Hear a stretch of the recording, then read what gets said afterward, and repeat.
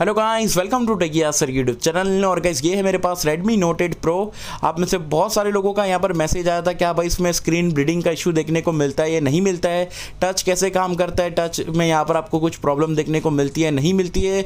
तो आज की इस वीडियो में मैं दोनों चीज़ें आपको चेक करूँगा और एग्जैक्टली मैं बताऊँगा Note 8 Pro के डिस्प्ले में कोई इशू है या नहीं है। तो उसी बात पर कर देना एक वीडियो को लाइक। ये वीडियो का लाइक का टारगेट रखता हूँ 2000 लाइक्स का। आई होप क्या पर आप कर दोगे। सो गाइस चलिए वीडियो स्टार्ट करते हैं।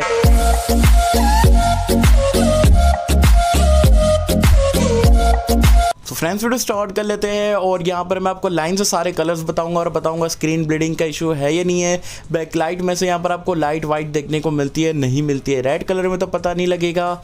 और हमारा जो नेक्स्ट कलर है ग्रीन कलर में भी आपको इतना देखने को नहीं मिल रहा है। नेक्स्ट है यहाँ पर ब्लू कलर में भी इतना देखने को नहीं मिल रहा है, वाइट कलर पर भी नहीं है।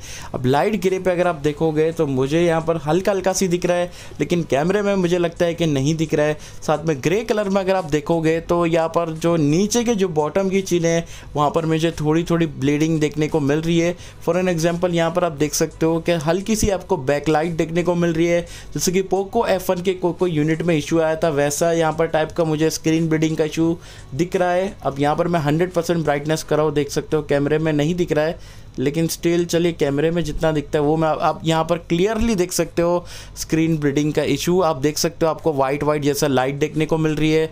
और अगर आप टॉप पे भी देखेगा हल्का सी है, लेकिन बॉटम में अच्छा खासा देखने को मिल रहा है।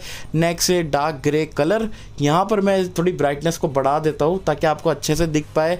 आप देख सकते हो यहाँ पर हल्का हल्का आपको यहाँ पर वाइट जो है स्क्रीन बैक लाइट देखने को मिल रही है। तो यस, आपको जो है Redmi Note 8 Pro पे स्क्रीन ब्लीडिंग देखने को मिलती है। बहुत मेजर नहीं है, लेकिन जहाँ पर जो चीन है वहाँ पर आपको डेफिनेटली मेरे यूनिट में तो एटलीस्ट देखने को मिल रही है।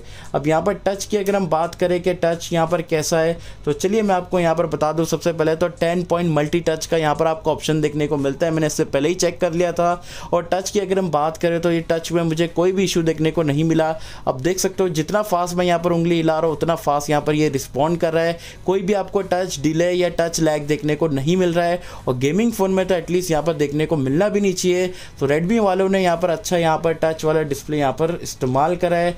सो ऑल इन ऑल अगर देखा जाए तो स्क्रीन ब्लीडिंग का इशू आपको हल्का सी देखने को मिल रहा है, एटलीस्ट फॉर माय यूनिट मुझे यहाँ पर देखने को मिल रहा है। तो क्या ये बहुत बड़ा मेजर इशू है? मेजर इशू तो नहीं है, लेकिन स्टिल यहाँ पर ब्रांड्स को ध्यान देना चाहिए कि ये सारी चीज़ें नहीं हो।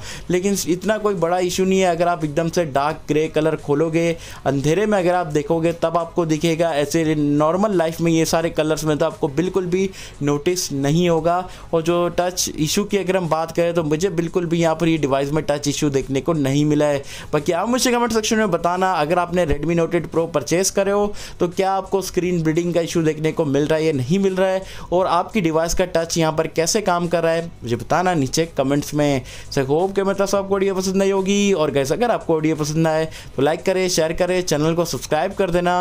मिलता है आपसे अगली किसी वीडियो में, जब तक के लिए थैंक यू।